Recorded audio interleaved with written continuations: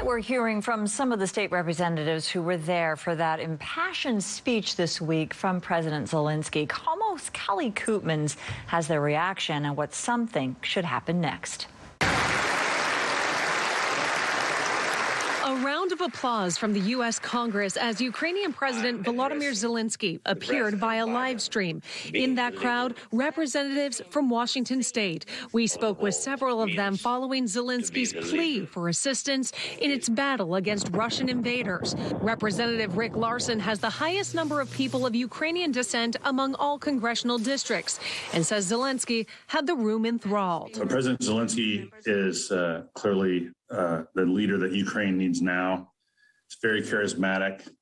His speech, which was given in Ukrainian and translated, really made an impact with the members of Congress. But emotional impact aside, many, like Representative Pramila Jayapal, remain firm. Granting a no-fly zone over Ukraine is not an option. Your heart breaks and you want to do something, but we also have to remember that the consequences of the United States going to war with Russia would be even more dramatic than what we're seeing right now. Representative Del Bene says what we can do is provide resources to aid Ukraine's military and humanitarian needs. Both of those are incredibly important.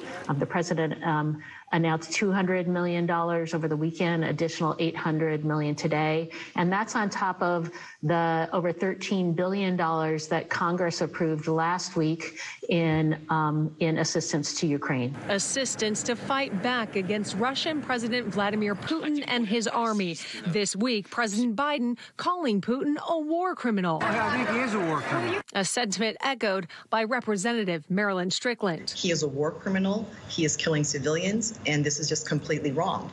And while doing this, he's trying to reconstitute the USSR. And so we want to make sure that we are standing behind Ukraine, that our allies are united, and understanding, too, that this is about being an American, not partisan, not Democrat or Republican, but being united as Americans. Kelly Koopmans, KOMO News.